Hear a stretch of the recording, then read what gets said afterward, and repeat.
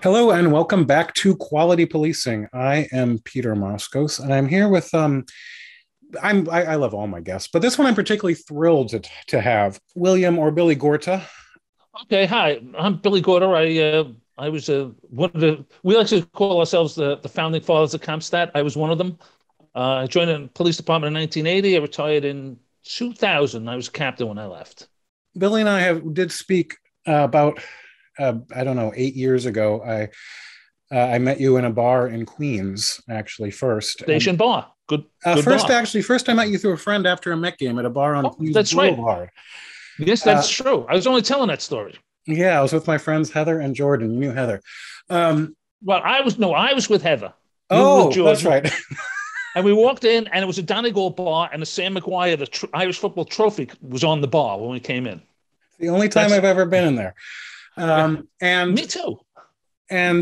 so then we met at the station bar, and I interviewed you. It was one of the first interviews I did for my upcoming book about the crime drop in New York City. And I've been going over these interviews. I'm finally working on it for real, and it remains one of my favorites. And it's a great part of the story that people don't know because it's people who have any interest in this know, oh, Comstat, that was a big deal. Bratton brought in Comstat. And if you know a bit more, you go, oh, Jack Maple and Lou Anemone had something to do with that. And boy, the one missing voice in my book is Jack Maple, but it's hard to interview him because. Lord of mercy on him. So I invited Gorda to come back and talk to me about this stuff because I wanted to, we'll have it in podcast form. I was pretty much drifting aimlessly as a teenager. My father said, "Why don't you take some of these civil service tests?" I took the police test, and it sort of came up. You know, And you bounced around a lot. You seem yeah, proud that you have a bad. Now you seem like a nice guy to me, but you claim that you're hard to work with, and I I'm can't hard vouch to for it. work with. Let's say I'm hard to supervise. Hard to supervise, but you had so you become a sergeant 80. 85, I think. A cop at Queens. I went to the Bronx. I was in the 4-7 and the 4-4 as a sergeant in the Bronx. You have a special skill. You said something that made you stand out. What was that? Well, I mean, I have an odd skill set, as I like to say. As I write pretty well. I have a degree in writing, so I write pretty well, and I'm numerate. I'm good at math. And the other thing is, it's like, as far as department politics go, um, I'm very good at the politics, except I'm not a practitioner. I'm like a baseball player who's a 260 hitter, but really understands the game. So I make a great manager.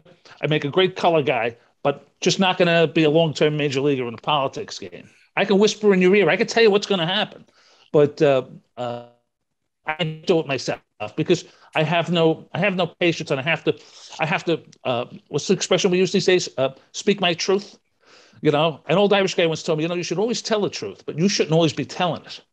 And that was often my problem in a police department. But it's still you ended up in headquarters. So describe if you could, actually maybe even before you got there, what was the how did the NYPD compile stats? Up through 1990. Well, every precinct kept their own stats, and then eventually they sent them down to headquarters, to the arrest and crime coding section, who then took them and then sort of normalized them or whatever they did down there, and then sent them over sent them to DC or sent them wherever the FBI then compiled their stats. And 8 months after the crime happens, or 8 months after the year ended, then you get last year's stats. So it wasn't a really big super thing. I mean, I think the goal of most precinct commanders was, no, I mean, crime is somewhat important, but not as important as not having scandal. Not having corruption or somebody or bad shooting or some sort of racial incident. The best way, if crime was that was the B matter. You wanted to avoid all of the really bad stuff up Do you think front. that was a legacy of the Knapp Commission, or where did that come from? I think it tends to be. The other thing is, like, bad publicity is just bad, and then like they used to say, like, if when I was a rookie cop, it's like, oh, the CO knows your name, that can't be good. So you don't want to be up in the lights for that. So and crime, generally the acceptance was like crime happens. You know, outside the right, Cain killed Abel right outside the gates of the Garden of Eden, homicide number one. All right. And, like some of the stuff they really truly believed you couldn't prevent all of it. You can't prevent all of it, but you could prevent a lot of it, as it turns out. But, it's funny, when I started they, this project, I thought it was going to be purely historical, but it's just amazing how everything seems to be coming around again in terms of the police role and of crime, in terms of disorder in the city, all that stuff. It's unfortunately, I'm afraid the book's going to be current. Yeah, well, the thing is that, we're, pick your imagery, whether it's a circle or a pendulum, it goes around or swings back and forth, and now you're swinging one way, and something will happen that'll force it to swing the other way or go or spin faster. It's the way of the world. We just keep doing the same thing over and over again. So could you provide, as a native-born New Yorker, what was the tone of the city like with crime and Dinkins, and what's the table setting for compstat? Well, okay, so even before Dinkins, it was starting to, all the subway graffiti, all of that, all the gangs, the wildings, the this, the that, all of that stuff, and it was just building till, and Dinkins, fair or not, had this reputation as being completely aloof and uninterested. He wanted to play tennis. He didn't want to get involved in the nitty gritty. So, and as things were going, and there was some racial buildup. I don't know if you remember, there was a boycott in Harlem, in Brooklyn over Freddy's. The what? Oh, I'm the Koreans? confusing with Freddy's. Was that the Korean place? The Korean grocer? No, I think so. This was a Korean grocer, and some people in the local black community said, they were rude or racist because they wouldn't touch you when they would drop the change into your hand. And, then as these things escalate, and then there's a boycott, a demo outside, and the mayor's like, yeah, no, I'm cool. I'm not getting involved in that shit. And so, so it was like building till finally, and then whatever crime was happening, it was going up, till finally, one of the papers, put "Do Something, Dave" on the front page. Right there was, yeah, but Dave, do something. Yeah, there you go. Got it. I can see it. But and that was in response to the Utah tourist who was stabbed and killed. Was that Brian Watkins? Yeah. That was a few days after that. We're talking, this is the paper's September 7th, 1990. Which paper was that? The Post. I was eventually crime editor of that newspaper, but that's another story. That's another lifetime. But, and it was just like building. And then, was he still mayor when they brought in Lee Brown? Yeah. And Out of Town Brown. Like, Out of Town Brown. Well, he wasn't, the problem is they got hung up on the community policing thing, which is not the worst idea in the world, but the way they had it set up. And, I was in the office doing some of the implementations. Right? Yeah, when I was in chief of patrol. But the problem is that, this problem solving method was, and much of this is still like this. It's the other city agencies, you say what you want about the police department. All right. It's got more soft spots than a banana. But, all right, it is easily the finest run department in the city by orders of magnitude. Okay. You pick it, they're all bad.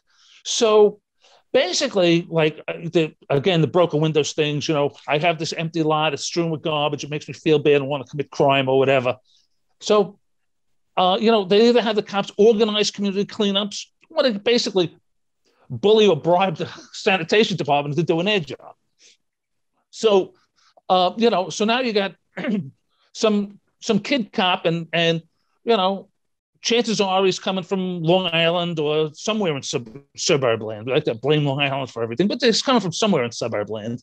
And, now he's supposed to be the problem solver, and, so it was just all wrong. Now, it was a very good basis for when Bratton came in, because then Kelly kept it going. And when Bratton came in, it was like, we could then rely on that, saying, trust us. Okay, we're friends. You know us now because we spent a lot of time in the community. And that's how a lot of the things early on not in compstat, but in the crime reduction was like, hey, you know us. We can, we've been around here for a while. So, please, interject or correct me if I'm wrong, but to sort of fill in the timeline here. So Bratton comes to New York around 91 to run the transit police, which at that time was a separate agency. And graffiti had already been cleaned up. At this point, that was a Clean Cars program, was from 83 to 88. And the MTA got whatever it was called then, got money to actually make the system better at some level. But Bratton came into transit and shaped up that department, according to people who were there, got him new uniforms, better equipment, radios that worked, and the all-important 9mm semi-automatic clock, and got the agency accredited. So it had been sort of a bastard stepchild of policing, sort of, got their groove back to a certain extent. He then went back to Boston, took over the Boston Police Department before Giuliani became mayor, when he was appointed commissioner of the NYPD. Now, crime, a lot of cops were hired under Dinkins, and that also helped him when he came back. Right. 8,000, I think, was the number. I'm sorry, say it again.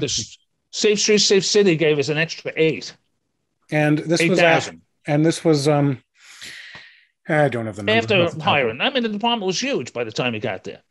And I have opinions on that too. I don't think we need all of those cops. I think we need to put the cops in the right places. Never mind just having bodies, but that's another story. It's amazing compared to other cities, other big cities like LA or Dallas, just how many cops New York City has. But I know reasons for that too. So were you weren't well, I don't know, were you at the City Hall riots against the children? Oh yes, I was. Yes, I was. Tell me about that, please. Well, I was a lieutenant I might have been the administrator, or as a special projects guy in Patrol Borough Manhattan South. So I was working. I was in uniform. And this sort of built into Louis' fame as well, because what happened is like the whole thing, the cops down, they're marching around, and it would have been a victory because they encircled all City Hall, the big line of cops. This was going to be great. And so why were they there in the first place? I think was it money? Was it working conditions? Was it just I hate Dinkins? It was all of that. It was all of that, but the specific thing was CCRB. Okay, I can buy that. It's not. But this was in the forefront of my memory, but this was after Crown Heights. I mean, that's what they, because I've just looked at these news stories from then. But it had been building because Dinkins was seen as ineffectual in Crown Heights, where cops were shot. He visited the funeral of what was his? Kiko Garcia. Kika, yep. Anyway, there's a lot of backstory here that they're rabbles. Anyway. Anyway, so they were all mad, and then somebody, and given it was the sun was over the arm. So Caruso, the union head, is calling for this protest at City Hall. Right, and it could have been a victory. I mean, they were there. It was peaceful. It was fine. They practically encircled the whole block. It was like time to declare victory and go home. No, some idiot yells, "Let's take the bridge," because like Reverend Al or other protesters were allowed to take Brooklyn Bridge. So they take Brooklyn Bridge. I don't know, and then they decide to storm City Hall. I have to believe alcohol was involved in here somehow. So they decided to storm City Hall. There was myself and a couple other lieutenants. There might have been a sergeant, and then maybe a couple of sergeants, but bosses from Patrol Borough Manhattan South, standing there at the top of the steps of City Hall, and here comes the mob. And it's like my comrades seeing this, my comrades in the intelligence division inside City Hall slam the metal gates shut inside. So now we have no place to retreat. Our back is against the glass. This is it. So fortunately, the guys running up the steps, when they got to the top, they go, whoa. And it's like, let's not crush these guys. But yeah, I was standing there when, I was standing there when they tried to take City Hall. Actually, I was standing at the door.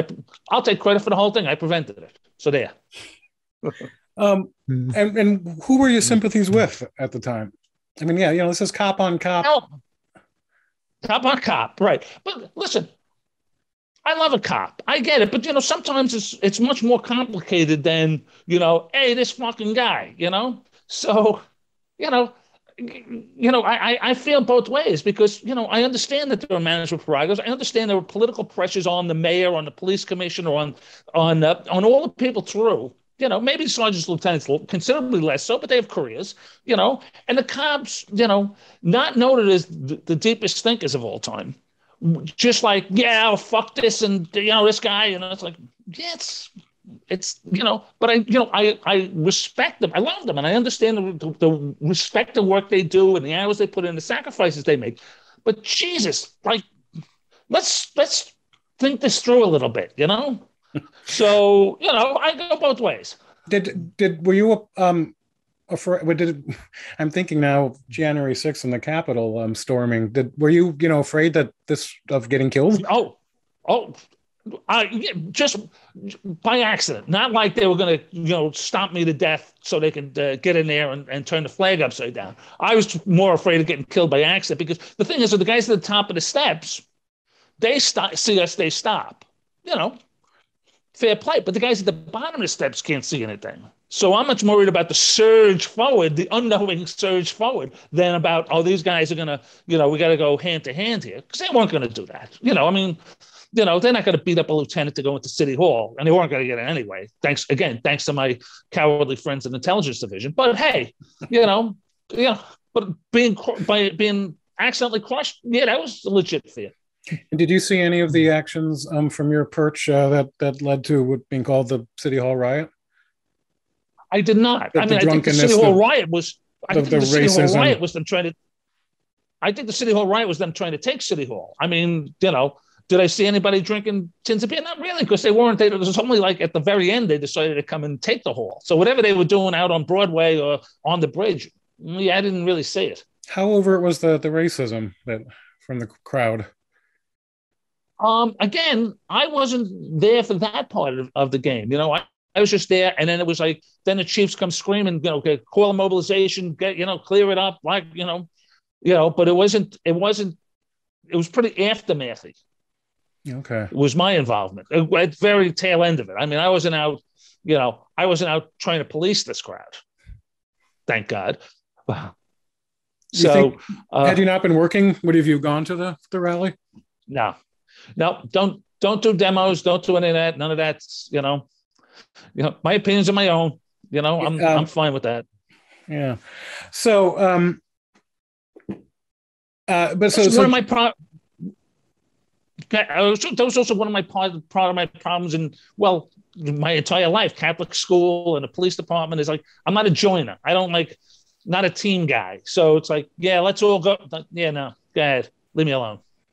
Because it happened once. So I was at a funeral for a kid I knew. He was a cop, and he committed suicide with a mercy on him. But but I knew him. I knew his father from when I was a child. So I wore a suit. And somebody says to me, why don't you in uniform? And I says, because I don't need the uniform. Wherever I go as Billy Gorta. So it doesn't matter what I'm wearing. So, that's not quite the police department way, So, and Giuliani he was inciting that crowd there at City Hall, but so he runs. Nice. I assume on many things, but crime was a big part of his campaign, getting the city back in order. Interestingly, often he gets credit for taking care of the squeegee men. That actually preceded him in Bratton. So Bratton told me, we're happy to take credit if people want to give it to us, but actually that was pretty much resolved before they got there. Bratton comes in and if he does a house cleaning, right? Could you talk about that? Yeah. He just, I thought, he went with all new guys. He was tired, and in many ways, he's the only guy who could have done this because, like in the old police department, again, if you live long enough and you kept your nose clean, chances are you would get a bump up here. And Kelly was very fond of the old guys. He didn't. This is Ray Kelly, who preceded Ray Kelly, and followed Bratton later. Right. But he he was a fan of old guys. He didn't count your accomplishments; he counted your gray hairs. So if you had them, and he wasn't like the kind of guy that wanted to embarrass people, or so he was, he just kept it straight, kept everything the same. Eventually these people will retire, and I'll put in other guys. But Bratton's like, hey, I don't know anybody anything, and I want to put my team on a new team, and I want people like-minded guys. I mean, there was certainly some age discrimination involved. Anybody over 50 has to be shot. Fortunately, I was young then, but but in many ways, he was the only guy that could do this thing, make this overwhelming change. So even if today they point to me police commissioner, and I says, I'm going in here, I'm cleaning house. I had enough of this shit. I'm cleaning house and firing everybody. Well, the next thing is my phone starts to ring. Oh, hey, Billy, some old partner. Hey, Billy, this guy that you're firing here, he was my partner for a while. He saved my life. Or, hey, Billy, this guy's my nephew. You can't do that. Hey, Billy, and the next thing you know is like, the only guy I can fire is, well, not fire, but the only guy I can remove from his current title is some sergeant in Staten Island, because everybody's connected to everybody else. So, the desire for fresh blood and fresh ideas, I mean, I'm a reformer by nature. I admire that. Even though my chief, I worked for Chief Salvaggi, the chief of patrol, was a great guy and a sharp guy. But, it's like, hey, I want Bratton loyalists. I don't want, Kelly loyalists, or, whoever made him chief of patrol. So it's interesting. Timoney did an interview, not for me, because he's no longer with us as well, but with John Jay College a few years ago, and it's in the archives there. And he says that he was very worried about, people he knew, that he liked, that he respected, because he was given the task of drawing up a good chunk of the command staff because Bratton didn't know them. He said he got no pushback from was it Kelleher or something? And Bratton, I forget. I'm sorry, the names. There are a lot of them. And then, but he got no pushback, which surprised him. He commented on that he was able to say, "Here's a clean slate." And I mean, these guys were undoubtedly talented. It turns out, that the choices were pretty sound. So you had been working for Salvaggi, and then Louis Anemone comes in as your new as the new chief, right, of patrol, right? Yeah, and your boss. So how does that... I knew affect me? Is that right? I know Louis from before, because when I was with Chief of Patrol, and I mentioned this in regards to the city hall riots, because that was something, is that there was like, I was like the jack of all trades. I was like, okay, so when they started with the emergency mobilization, and I did it after Crown Heights, but after Crown Heights, Washington Heights, I lose the progression. But after one of those things, they says no, and this grew out of Tompkins Square Park, so it might have been after that, but whatever it was. So it says, no, we need a more coordinated response. It had to be after Crown Heights, because they wanted to chase. It was Crown Heights. They're chasing the crowds all over the place. But the thing is that each of these things we learned a little. And so finally they said, we need a more organized plan to respond to this stuff. So Louis was in charge of it, but I was the liaison for the chief of patrol. I think, and this is what came out of it. Yes, okay. Given to me by Lou Anemone himself. It's the New York City Police Department Disorder Control Guidelines. Well, I had a hand in that. I wouldn't be surprised if I wrote it, but yeah. But and all these little pamphlets as well. Did you write those? These various. Yeah, I doubt it. I don't remember the pamphlets. Okay, but curbing youth violence, bringing fugitives to justice, getting guns off the street. No, that's. But no, I can't claim credit for those. But I was involved in the disorder control, and that's why one of the things with the Crown Heights riots, not the Crown Heights, the City Hall riot, is that we learned was when you call a mobilization, you can bring people down. You can't bring them to the scene. You have to put them park far away and march in, because it took them forever to get the task forces to City Hall, because all of the traffic, all of the cops in the street. So you couldn't. So it's like, no, find a mobilization point somewhere far away and then march them in. That was the Louis tie in there. But I knew Louis already. But Louis came in and he was skeptical of the house mouses. You know, he was skeptical of headquarters. You know, he was a rough and tumble guy, you know. And, eventually, like even after we started compstat, he decided to do a desk audit, I had to suffer the humiliation of justifying my job. It's like, I don't know, you don't want me to do this, fine. You do the book, But, we had to go up to the Office of Management Analysis and Planning, and you tell them why we were so great. Only because we were doing shit that they couldn't do. So, that's why.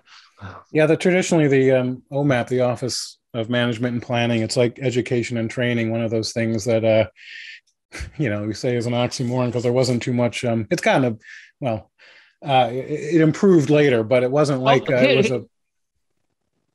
Well, I always equate them to the Jesuit order. I mean, the police department has two managerial models. One's the Soviet Union, and the other is the Roman Catholic Church. But like in the Roman Catholic Church, the only people who are allowed to say why are the Jesuits. Why do we do that? And that was one great thing about Bratton. He was like, well, unless I do that anymore, if you didn't have a proper answer. But, everything else is like, everybody's in lockstep, everybody's on the same page. They often missed, because of political aspirations or fear or lack of ideas or whatever it is, they missed all of these opportunities to come up with the answer to that question. Why? So, so they were aloof and they were special and they were separate from the rest of us, plebs in lockstep. And so how did it get? So tell me how compstat started at this time. Mine differs a little from Bratton's, but understand this is all through the mists of 30 odd years going on, and also through the mists of the other people's view. Everything's like, the blind guy's trying to describe the elephant. Well, this is 30 years long. They're trying to describe their memories of this elephant. In the movie Rashomon. Yes, I was going to say Rashomon, but I didn't want to go. I don't want to go full intellectual, But anyway, so here's my recollection of it, and maybe in that article I sent you, which I can resend. But anyway.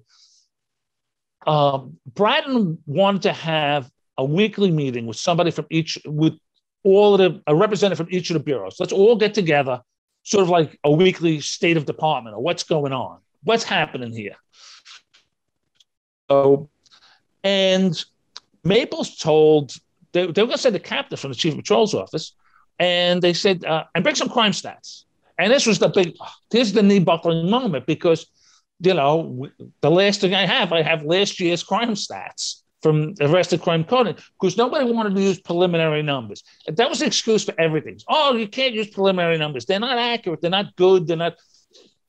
They'll be accurate within a certain degree. Bratton's not a dope. He would say, okay, I understand the preliminary. So some of these are going to, some of these are going to be robberies that you don't have listed as robberies. Some of them that you have listed as robberies are going to not be robberies. It just, he was a cop. So, but it was like a disaster. And how we got to get weekly stats. How are we going to do this? And we had to.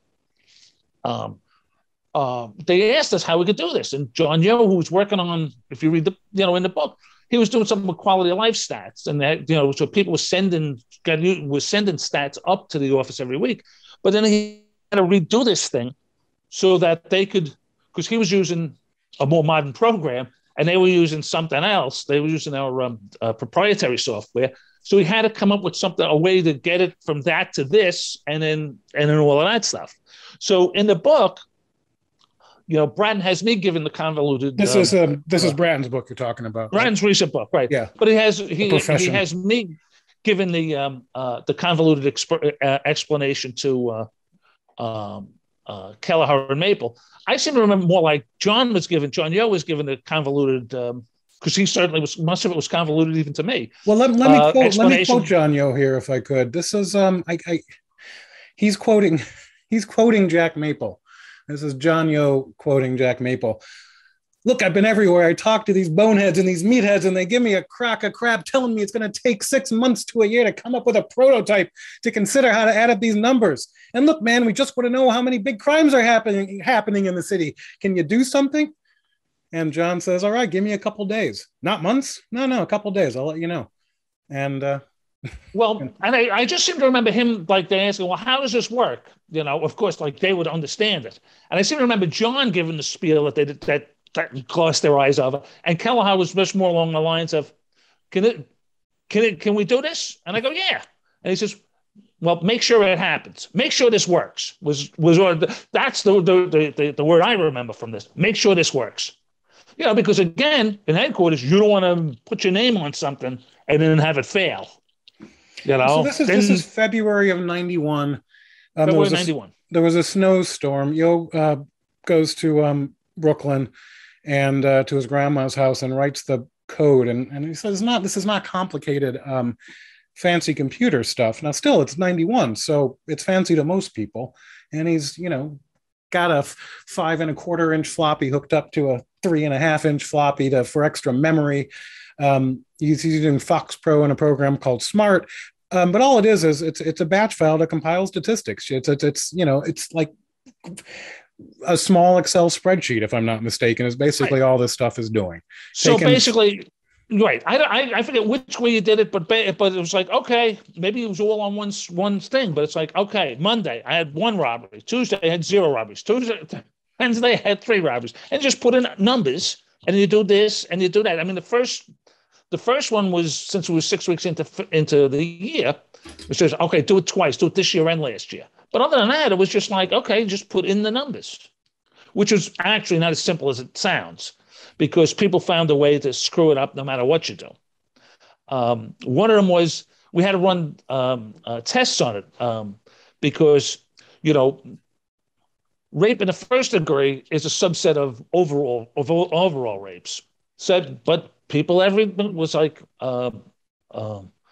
that there'd be 6 rape ones and 3 rapes. It's like, no, that's not how this works. So we had to run through the stats every week. And then we had to look for outlying numbers. So I don't know what the number was, but say it's like more than so-and-so grand larcenies in a week.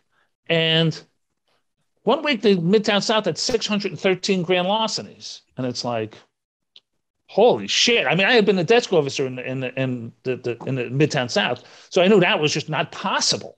My hand would have fallen off signing all those 61s. So I called the CEO. I go, what happened here? Turns out it was 61. But they lost. But they sent up the figures because we made them sign off on the figures every week. You had to sign. I personally reviewed these numbers, and the CEO would have to sign it. And somehow you missed that. You threw in an extra 550 odd grand larcenies and just missed it. People didn't think of crime that way. It's like, okay, yeah, there's a lot of crime here. And so, at this era and before this era, if there are a lot of crimes, how is performance judged? Okay, well, they had 1, lack of scandal, 2, lack of personnel problems, 3, lack of community friction with the police department. Community could be at war with itself, or the parts of the community could be feel free to be at war with yourselves, as long as you're not at war with the police department. But there was one thing with the precinct commanders, they had a weekly, there's some sort of stats you sent up. There was a weekly report that you sent in that listed a whole bunch of numbers, but it was typed. It was, you send it in, and they had a weekly robbery meeting. But you were absolved from having a lot of robberies if you had 35 robbery arrests for every 100 robberies. So you have 100 robberies and you have 38 robbery arrests, well, you're absolved because you're doing your job to fight. Is that the real number, or are you just speaking hypothetically? No, it's 35%. The clearance rate had to be 35%. Okay. The arrest rate. Right. 35%. So, but the great thing is the holy grail would be, so you're at the border of the 7th and the 9th precincts. You're on Houston Street. So somebody on the north side of Houston Street commits a robbery, or 6 guys on the north side of Houston Street commit a robbery, and they run across, and I arrest them in the 7th precinct. I have 6 robbery arrests, and they have the robbery. So it wasn't exactly the most edifying kind of statistic. So, but that was it. You were clear. Okay, we had a meeting. Okay, and that's that. That's how the compstat meetings evolved, was that in the beginning, when we were doing compstat, I mean, of course, there were all of the technical problems, all of the get to that in 1 second. Let me take you back. What was your impression of? Oh, so you knew Animal. So how did the mood of the office change when it transferred from Salvaggi to Animal? Well, it was a stayed, but it was a functioning office, and it was like, you knew what the chief wanted, and everything just went along. Okay, you do what the chief wanted, and like I was a lieutenant there. His guy was a captain, Billy Connors, was a great guy, and like, okay, like make sure the chief gets what he wants, and everything's everything. But now Louis comes in. Well, Louis is young, gung ho, skeptical about the house mouses, and you don't know what he wants. So like now it's like, well, what the fuck? So I was okay because they brought in Pat Kelleher as his XO, and I knew Kelleher from Manhattan South, and we were as insofar as you can be. So I was always going to be all right, but people like what because Louis was skeptical about people that just kept numbers. But somebody has to do this. Somebody has to be cooked in the army. Somebody has to feed these people. You want tires on your car. Somebody, on your your staff car. Somebody has to get those things. So it's like, but not knowing what it was about, the headquarters thing was about. Louis was, let's call him a disruptor. It's probably one of the nicer ways it's been put for him. But he was an effective guy. Yeah, and I mean, I should mention he's a friend of mine. I don't mean that maliciously at all. I mean that affectionately. So you have these weekly meetings, right? And the first they're like on the second floor, or they move down or up, or you're putting this together on the fly, right? Well, before we had that there, I would go to the borough robbery meetings to try to spread the word of compstat. This was St. Paul and Timothy going out and doing our thing. And what happens is like, because to be problems, oh, this is causing overtime. Oh, we shouldn't have to do this on this day. Oh, you're making people stay late. And then the big thing was, my big thing was the divide by zero. The police department for a million years, it's like if you had no robberies this year and you had no robberies last year and you had 2 this year, it's a 200% increase. And they're fighting you on it. Well, how else do you map that? And I says, you don't. It's undefined. And then finally, one chief says, goes getting shirty with me. And I go, I'm sorry, sir. The chief of patrol does not divide by zero. And that was that. I love that line. But anyway, so Maple knew, and Jack knew we were going out there and, trying to preach the word and get these people on board. For me, it was mostly get the fucking stats in, will you? I want to go home.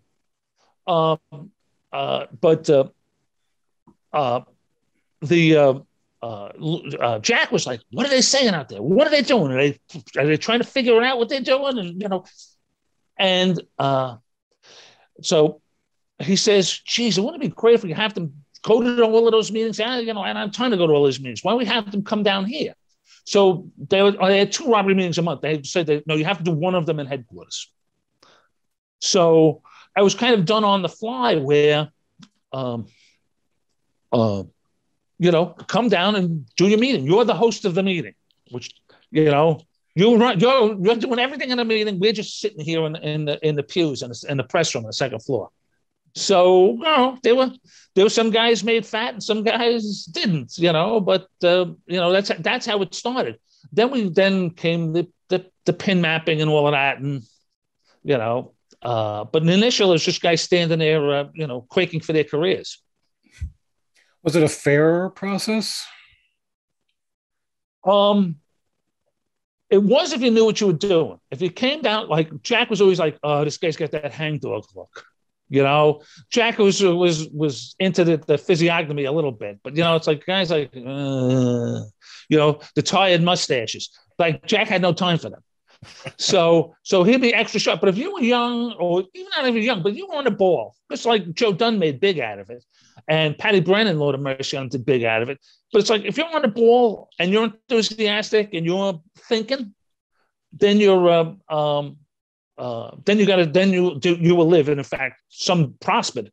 But if you were there like shrugging your shoulders, you died. I mean, your watch career is just gone right down the drain. Again, right correct me if I'm wrong, but just to explain this to people who don't know.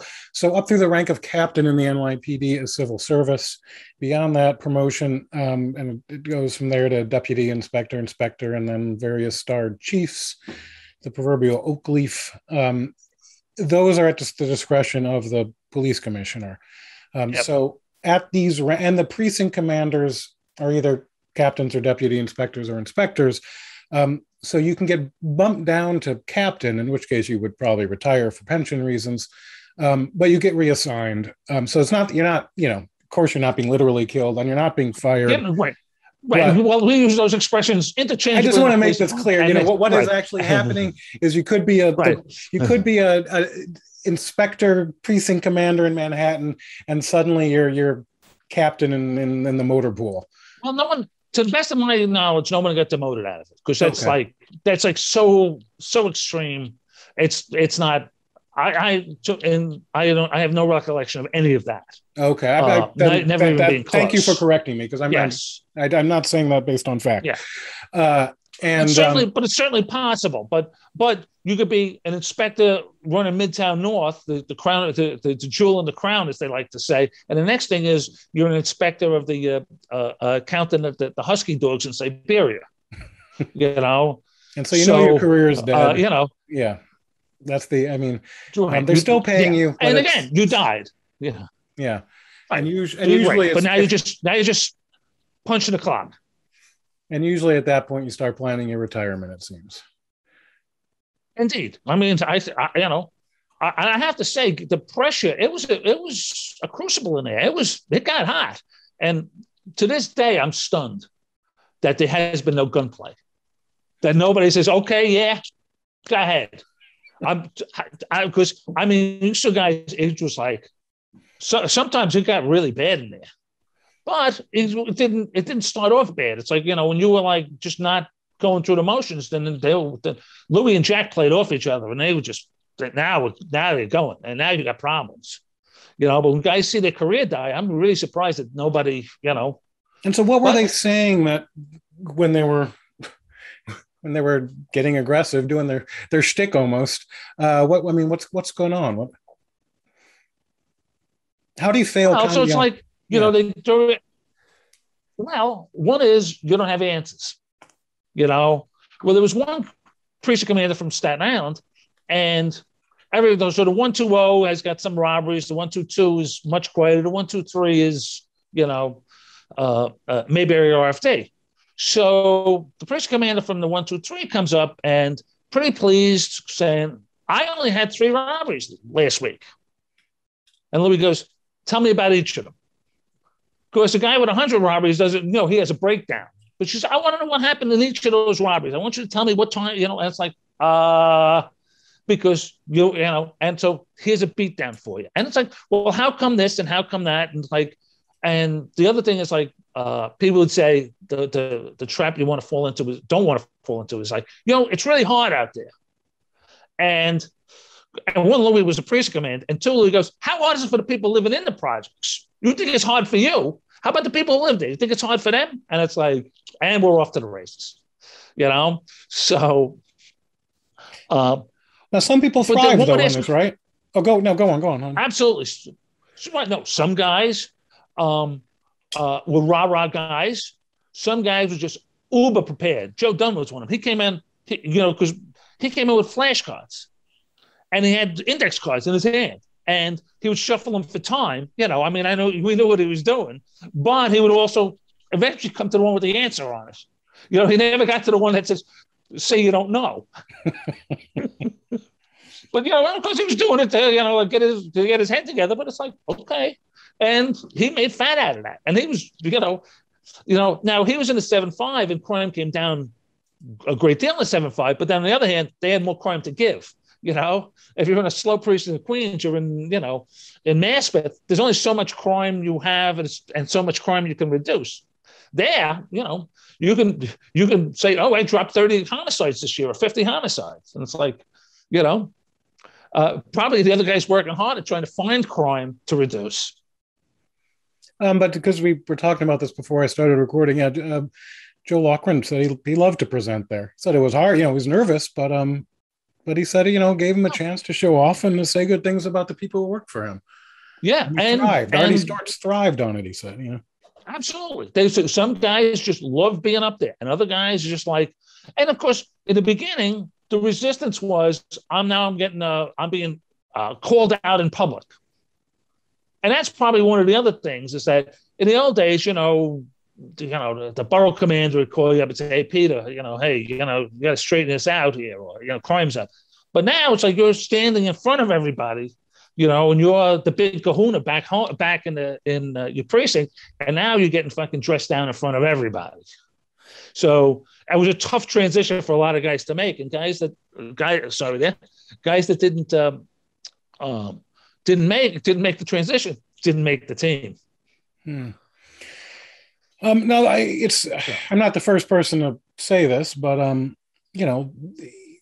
there are a couple benefits. I mean, at some level, this led to crime going down. It was an accountability tool. It wasn't magic. It was simply saying, this is your job. All it is. Right. All it is an accountability tool. And everybody thinks it's some sort of magic shite, but it's not. It's like if I call you on, if it just saves time. That's all it is. If I'm the police commissioner and I call you up and I say, "Peter, how many crimes you have last week?" And you say 30. And I says, how many have last year? 10. I go, well, what the fuck are you doing? It's the same thing, except it saves me time. I don't have to call every police commander, so that's what it is. But all it is a fast accountability tool. There's no magic here, but you have to want to do it. To reduce crime is a political decision. The mayor has to want to do this. The city council or the local council people, whoever they are, they have to want to do this. The council do whatever they tell them to do. They'll do it. You want the crime down, you got it. But you got to want it. If you don't want it, or if you want peace, which is what they want at the moment, well, then that's fine. Have fun. I'll just sit here. But if you want the crime down, yeah, I know how to do that. We know how to do that. There's from the Kerner Commission in 69 to or 68 to compstat, I think there was a long period where police and mayors simply said, crime isn't our deal. That's society. That I kind of changed in the 90s in New York City, I think. I worry, today I see once again for the first time, I'm not certain of the city, so I don't want to name it, but a police commissioner last year was asked what grade he would give himself, and the city had a record high homicide rate, and up 50% from last year. He said, "I'd give myself an A," and I thought, nah, this is not. It might, I'm not saying it's all your fault, but if shootings double, you don't deserve an A. Damn it, your priorities are wrong. Right. Tell it to the families of the dead people. Give me a break. Someone was what else are you chatting with me here? today about a bunch of academics were talking about, policing issues. And he just said, not one of them has ever stood over a dead body. Now, I don't know, does that matter? Maybe a little, but, I don't want to, it's not that everyone has to deal with that, but it's a game changer. Mechanics of it, but you have to see you have to see the fruits of your non-labor. You have to see that this is like, okay, and you have to understand that this is a choice that, you've said, I value whatever over reducing crime. And it's just, that's the way it is. And you're saying crime's unimportant. In that case, let's get rid of the police. Okay, do the other stuff. And I'm not saying there aren't good ways to spend money. I'd be pouring money into mental health, and that'd be my first priority. But that's another story. Is because, well, it's an important one because it's really something that needs to be done, and it's potentially a low-hanging fruit even over reform. I'm not talking about co-response and who responds. Cops do they're not perfect. They do a pretty good job. The problem is if you need a response, you failed. I don't give it at that point. I don't care who responds. I want the person to be cared for, so the mother doesn't call and say my son's, going crazy and threatening me. That's what we lack, is that basic, that basic preventative mental health care.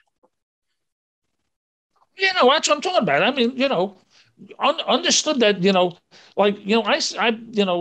I've seen in other cities, you see the street conditions, and a lot of this is like, wow, this is opioid city, and there's a lot of, everybody doing the opioid yoga, but here it's like it's untreated mental health. You get in the subway, then you come out of the subway, and it's like, there's a lot of there's a real buzz in the air here that and that buzz is, could probably use a bit of Thorazine. And I mean, some of that, maybe we don't have to completely solve homelessness to solve some of these problems. I mean, the mental illness in the subway, that again, as you said, it's a choice. It's a political choice that changed under de Blasio when they went from enforcement to offering services. Well, when people decline services, what do you do? To me, mental health is the first step in treating homelessness. And treating the subways. It's like, I want to get you healthy enough so that you say, no, riding subway 24 hours a day, living in this sardine can is not good for me. And they give them a home, and this way I don't burn it down, and I can live in a setting with other people. That's, there's the whole, and then preventing that too. I mean, there's mental health problems coming up that basically through childhood that we're just waiting for them, saving them a seat on the subway, if you pardon the expression. Well, I also think the community matters. I'd love to help people, though, that's not my professional field. So I leave that to others who don't seem to be doing it. But I do ride the subway. As a subway rider, my voice should count too. But how did even if you never rode the subway in your life, you have to say, this just isn't right. This isn't right. The subway is a rolling insane asylum without doctors, without orderlies, without meals. It's like, we're really leaving these people out there just to their own devices to die. I mean, go, maybe they'll die in the tunnel and we won't find them for years. But, how about it? Thanks for listening. I would really like to thank my guest, William Gorta, Gorta. I am Peter Moskos, and this is Quality Policing. And as always, there's more at qualitypolicing.com. And please stay tuned, because this discussion will continue in the next episode, because there's so much good stuff to be said. Thanks, Peter.